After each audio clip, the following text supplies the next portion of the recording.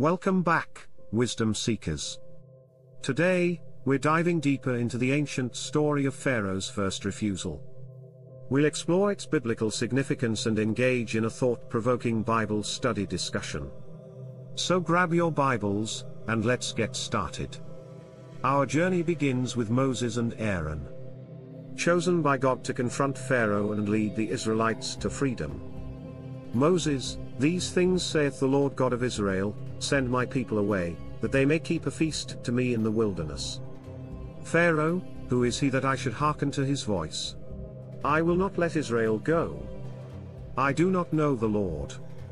In this encounter, we witness the clash between divine will and human pride, a theme that echoes throughout the Bible. Pharaoh devises a cunning plan to tighten his grip on the Israelites, denying them straw for brick-making and intensifying their toil. Pharaoh, "We shall not give them rest from their work. Increase their burden." As the Israelites struggle under this new hardship, we see the biblical theme of oppression and the longing for liberation. The Israelites cry out in despair as their workload increases, but the resources to complete it are taken away. Israelite, this is unjust. How can we meet our quotas without straw? The Israelite accountants approach Pharaoh, pleading for relief from their unbearable circumstances. Israelite, "Pharaoh, why do you act so cruelly? Our people suffer needlessly." Pharaoh, "You are idle, you are idlers. Get back to work." Overwhelmed by his people's plight, Moses turns to God, seeking guidance and understanding. Moses, "Lord, why have you afflicted this people? Why have you sent me on this path?" God, "Fear not, Moses. Through your actions, I shall show my might." Now, let's take a moment to discuss the biblical themes and lessons we've seen so far.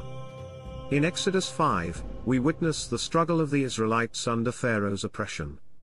Teacher, have you ever faced a situation where you felt oppressed or burdened? Student, yes, I've experienced times when I felt overwhelmed by responsibilities at work or home. Teacher, that's relatable. Just as Moses sought God's guidance, how can we seek spiritual guidance in our lives? Student, prayer and studying the Bible can provide clarity and comfort during challenging times. Teacher, absolutely.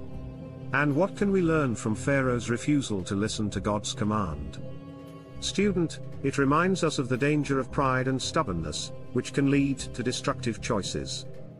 Teacher, very insightful. Let's keep exploring the Bible to understand the ultimate outcome of this ancient struggle. Thank you all for joining us in this exciting journey through Pharaoh's first refusal. Through this story, we find valuable lessons about faith, obedience, and the consequences of pride.